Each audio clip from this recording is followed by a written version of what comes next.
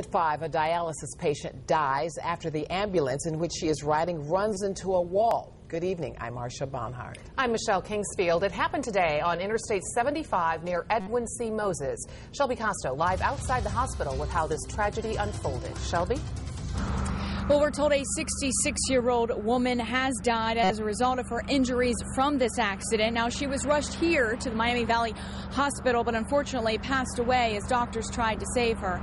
Now, Dayton police tell us an American ambulance was carrying the woman, a kidney dialysis patient, to a Kettering hospital when the accident happened just before noon on I-75 on top of the Edwin C. Moses Boulevard exit.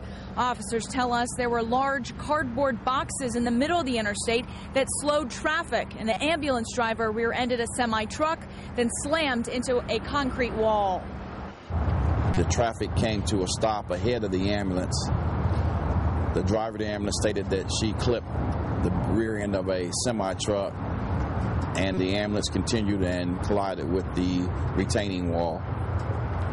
During that accident, the patient in the rear was bounced around and received injuries from that accident.